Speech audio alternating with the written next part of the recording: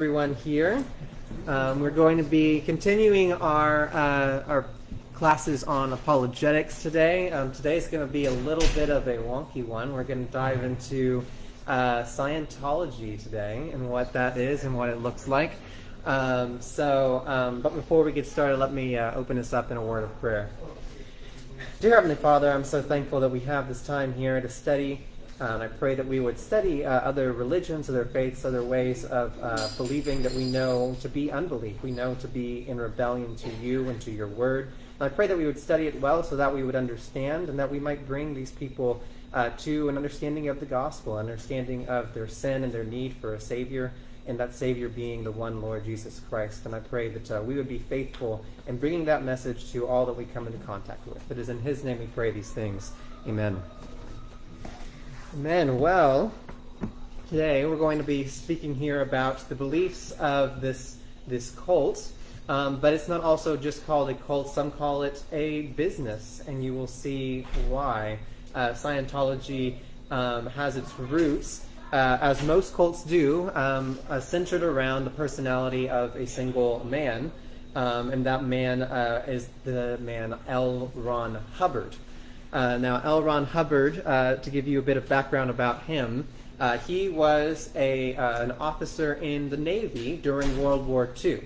And he had a not so good of a track record, and he kind of liked to cover things up when he would do so. So the one instance being he was leading a ship in the Pacific, and he thought that there was a Japanese submarine off the coast somewhere, and he had them expend all of their rounds firing into the sea, and there was nothing to show for it. All other intel showed that there was no Japanese submarine in that area, but he wrote the report and said that he had indeed sunk a Japanese submarine and wasted the military's money.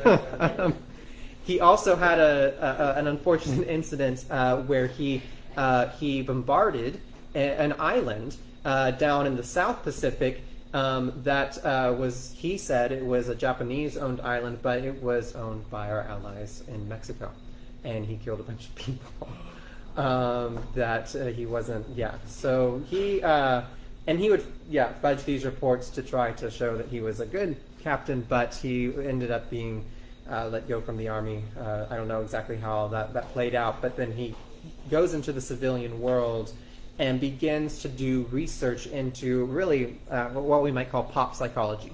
And he is kind of developing this theory of how to get people to get over traumatic events in their lives. And so he's not doing this from an academic standpoint. He's really just taking cues from pop psychology, from magazines and things of that nature, and he comes up with this method that will eventually be called Dianetics. And this is the name of the book that will eventually kind of be the Bible for Scientology, and it describes how someone with a traumatic event that wants to get over that traumatic event needs to come in and be examined and they will put this lie detecting kind of machine on you, and then they'll ask you a bunch of very probing questions for you to try to open up and get over this past traumatic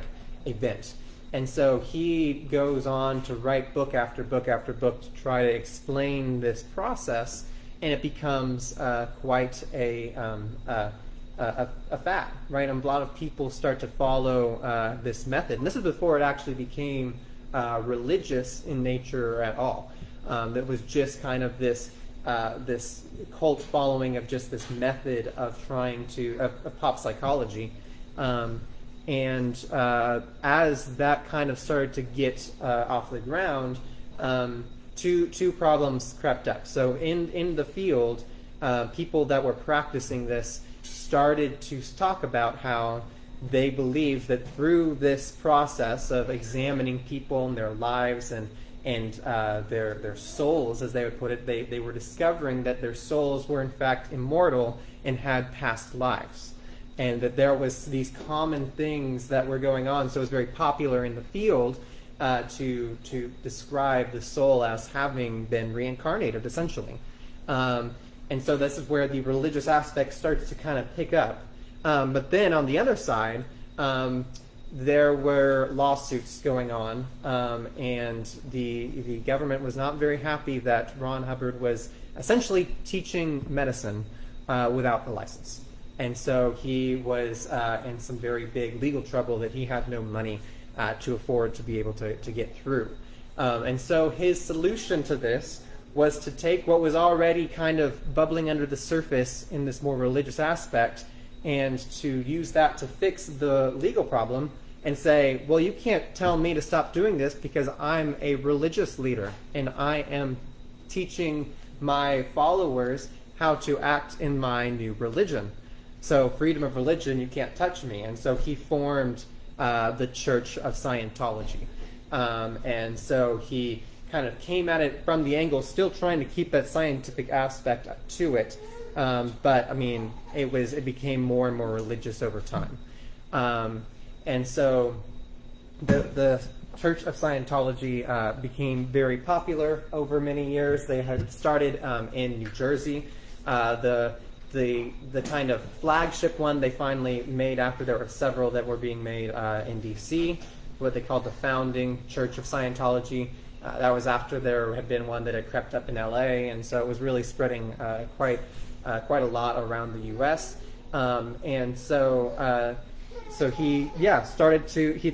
L. Ron Hubbard was the leader in essence, right? He became almost like a pope kind of figure, and much of the critiques of Scientology was that it really was not very scientific at all. Not only did it have very questionable practices in the psychological aspect of it, but there was a very cultish, unquestioning following of Hubbard and whatever he said. And as he grew older, he started to say some things that were a little more out there, as we will see once we kind of dive into their beliefs and what they believe about the universe and people and their place in it. But they continued to harp on this one thing, this Dianetics, this psychological way to get what they would eventually call getting clear. To be clear is to get rid of those problems in your life. So it became more than just getting past traumatic events. It became just this almost self-help program. It was, well, are you an alcoholic? Come get examined, go to Dianetics, and you can overcome your alcoholism. Or any other problems that you might have in your life, and then you will be clear. Once you are clear, you can see clearly, and you can live your best life. And it was that kind of, really just self-help kind of idea that was behind the whole thing. And so that kind of took off. Eventually, Hubbard, he retired. He was coming under a lot of heat. There were still a lot of ongoing lawsuits. The Church of Scientology has been accused and convicted of things like fraud, of even some parts of the church trying to infiltrate parts of the government to make things go their way in certain aspects. And so there was a lot of heat for him. So he, at the end of his life, he retired, and he used a bunch of the money that he gained from these followers to buy a boat. And he kind of became a monk for many years on the boat off the coast, where he would do a lot of his research, and he published several more books, and then he passed away. And so that is kind of how the whole thing got started, and some other people took his spot. But now it is quite a popular belief system, even if it's not something that we see every day. Of course, here we see way more Mormons, we see way more Muslims or Jews or people in those religions, but Scientology still is a popular belief. There is quite a few of them in places like Houston and Dallas, around here at least, and they have. I can't elaborate, but Nevada. I walked into one of their offices. Yes. It was very strange. Yes, and we will. Yes, because there is a. The first thing they wanted was like a donation of like $10,000. And that's why people call it a business sometimes instead of a cult. It is their point. Really, from a lot of people's perspective, is not to get people clear. It's not because it's not that they have these religious beliefs; it's that they can get money out of people, and they do that quite effectively. And so, Well, their sales pitch they're was horrible. well, so I'll tell you. So whenever I was doing some research, Sorry. No, you're good. There was the guy that I was listening to. He was a guy that was in it, and he was in it for quite a long time, and he got through many of the levels. But he was a ranger in the army, but he had a bit of an alcoholic problem, and his wife didn't appreciate that, and so he was kind of looking to remedy this problem. I couldn't seem to shake it, and he walked into one of their offices, and because to him it kind of just felt like going to like an office of a psychologist or something like that. And what happened is he goes in there, and there was another guy there that seemed to be a guy that was just off the street, and so they just started talking together. It seemed like that they were both coming in for a very similar problem, and so they were just talking back and forth. And he told him about his alcoholism. He told him about his wife and his time in the army and all of this stuff. And they were just chatting. Well, then the leader of whatever that little office was there in Houston came out, and he started telling him that he knew a way for him to get clear, and that he himself, as the leader of this organization in Houston, was clear himself, and he knew how to get him to stop abusing alcohol. But he said this without the guy even saying anything about his alcohol problem, which of course, we'll come to find out, the guy that was there, that was off the street talking to him, had a mic with him on the other guy was listening to the whole time, so that he could act like he could. Like a psychic. Yes, exactly. So it was really just a show the whole time, so that this guy seemed to have some kind of magical mind-reading psychic powers. And so, but that for this Army Ranger, this was enough to convince him, and he was like, "Well, if you can help me get over my alcohol problem, my wife would be so happy, and that's all I want. So let's go." And so he kind of signs up, and they say, "Okay, so what you're going to need to do is you're going to need to go through these Dianetic sessions with us, and they're going to cost you $1,000 an hour." And he was like, I don't know if I can afford that. And they're like, "But don't you want to get better? Don't you want to get rid of your alcohol problem?" And so he was finally like, okay, we'll do that. And so that they get a lot of money out of people this way by going through these sessions. And so in these sessions, he's opening up and he's going through their program. And as you're going through the program, you start to go through what they call levels. And these levels, and they're just like, it's just like a game, level 1, level 2, level 3. Eventually you get high enough. And once you get high enough, once you get to level 3, you get to learn the secret of the universe. And once you hear the secret of the universe, it's really hard not to laugh at what this is. Because this is what this Army Ranger made it to level 3. And the secret of the universe is that there was an evil galactic overlord named Xanu. And he ruled a large confederacy of planets. And there was a great rebellion, and he had to put it down. And so one of the things that he did in this is he took 3 trillion what we call thetans. These are soul-like extraterrestrial creatures, and he put them on Earth. And everyone on Earth is a physical manifestation of a thetan. And so this was the secret behind the universe and everything that existed. And what being clear meant was to realize that you were a thetan, and to realize that soul, that you had a past life. But that past life wasn't like reincarnation like the Hindus believe. It was a past life on a different world, on some alien planet, because you were one of the thetans that had been transported over here. If anybody's seen the movie Battlefield Earth with John Travolta, that movie's based around. Yes. Yes. So that movie's based around all that. Exactly. Yes, and that's where you realize, wait, this is just science fiction. This is. And so now that used to be quite a secret that only those who got through the Scientology program up high enough to be level 3 or higher, and then after that you could get to become what's called an operating thetan, which is someone who had gotten clear, really knew the secrets and knew how to guide people. And so they're like the priestly class of the society, right? They're the guy that had come out and greeted him at the beginning. That would have been an operating thetan. And so it was it's almost, it has this kind of a Gnostic feel, right? You gained the secret knowledge, and that now that you have that knowledge, you are part of the special class. You are an operating thetan.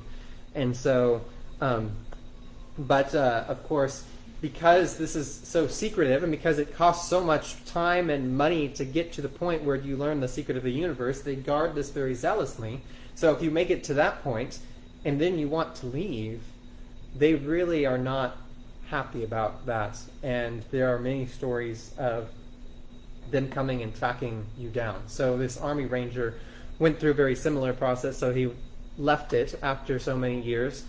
His wife had grown up Christian, and she wasn't Christian at the time that he joined the cult, but she had enough training in her background to know that there was something amiss here, and so she refused to keep going like he kept going. And after he got high enough, they told him that he needed to leave her because she was an impediment for him getting clear, and so he needed to leave her behind. But he, of course, he had joined this program to get rid of his alcoholism because he loved his wife. So that, of course, didn't work with him, and he said, "Okay, nope, we're done here." And they were like, "No, you can't be done here. We'll track you down." So he left Houston and he moved up to Lubbock, where he is now. Then he got several phone calls, and they're like, "We know where you are. We will come get you." But of course, at that point, he is an Army Ranger, so he does have quite an arsenal. And he was like, "Okay, fine. You know where I live? Feel free to come." They did not show up, but there are stories of people who do get bullied and harassed to try and come back because they don't want people to know the secrets of the universe. Of course, now WikiLeaks has published the secrets of the universe, the 682-page document that talks all about Xanu and his what he wants to do. And there was a big court case where the Church of Scientology sued WikiLeaks and said, "You can't publish this. We have copyright." And they said, "No, you're a religious organization. People need to be free to practice religion in whatever way they see fit, so WikiLeaks can continue to publish this." And it was. So it became, So now you can go learn the secrets of the universe without paying hundreds of thousands of dollars. And so it, So that is really kind of the gist of the religion, if you will. Of course, we all know it's quite famous because of some famous practitioners like John Travolta, like Tom Cruise. Yep. So back on the Tom Cruise part, mm-hmm. and you were talking about the problems with this.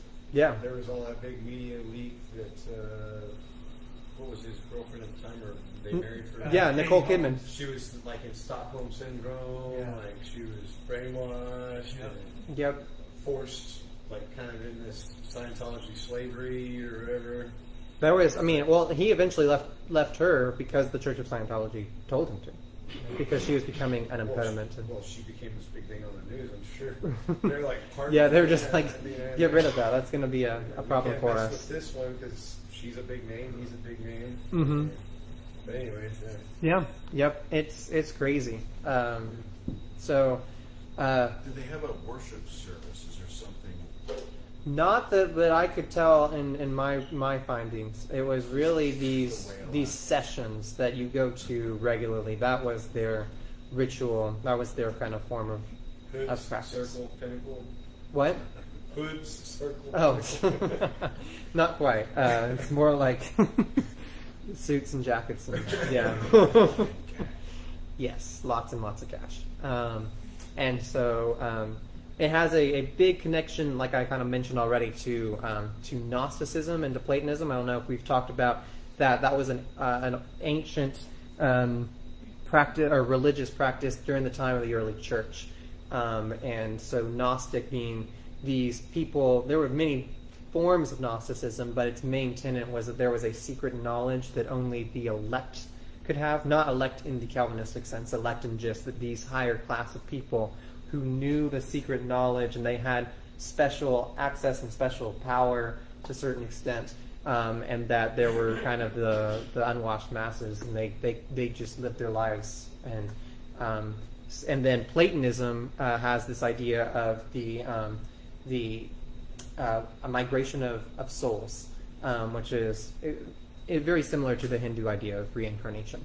And so both of those ideas are kind of manifesting in a science fiction overlay in this idea. And it was like Platonism, like Gnosticism. There was an intense introspective idea, right? Gnosticism and Platonism specifically, or Neoplatonism, I guess, really more accurately, has a philosophical bend, right? Plato and his followers, and then the Neoplatonists were not looking to be religious necessarily at first, and were more philosophical, more introspective, trying to find the meaning of life, etc., etc. So that comes into the Dianetic sessions and trying to kind of self-help, trying to make yourself a better person and find the meaning of life. So it really is it's Neoplatonism kind of overlaid with modern pop psychology and science fiction. So that is Scientology in a nutshell. As far as kind of our as our dealings with them in the way that we might approach them, I think we kind of have to start. There's so many kind of different crazy aspects, and it's very. I think it would be hard for us to not just write it off as ridiculous. But there are people that are being duped, right? They're really just being fooled into thinking that this is all true, and they have an incentive to do so, right? I think what we kind of miss sometimes in apologetics is that people don't jump fences intellectually just because you can prove to them that what they believe is false. They maybe we think that they ought to, but a lot of times there is a greater barrier to the change. And so what I think one thing we have to consider then is this: if they're being duped, they have just spent, say, $200,000 to find out the secret of the universe and all of this stuff. And so you coming to them and showing it just very calmly and collectively, showing them that this is there's just really no substantiation for these beliefs, is telling them that they've just wasted $200,000. And of course, we know that to be true. They have unfortunately wasted that money.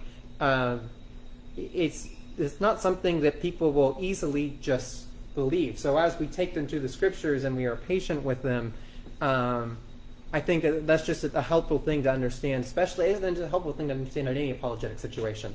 There is normally more of an emotional barrier than an intellectual barrier that we have to overcome. And there is a higher cost of entry to some people, or I guess a higher cost of exiting whatever they really are in, than just logical proof and reasoning and working with them in the text. I would still say, of course, we are patient with them. We show them they have an understanding of sin to a certain extent, right? If they know there's something wrong with them and they need to get clear, we can say, well, you are right. There is something wrong with you, right? Cling on to that which they state, which we know to be true, and say, but you could never make yourself clear even if you tried. And maybe start to see how their worldview does get some things right, but that they truly deep down do understand that that's not something that they can get to on their own, right?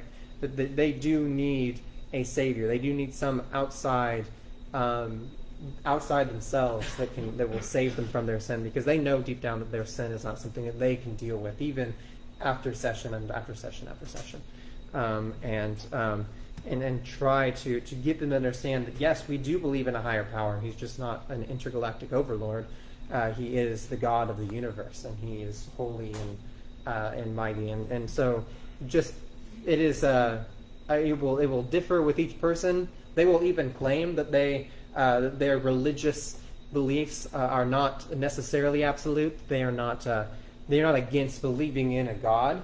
They just believe in Xanu and Thetans and all of that.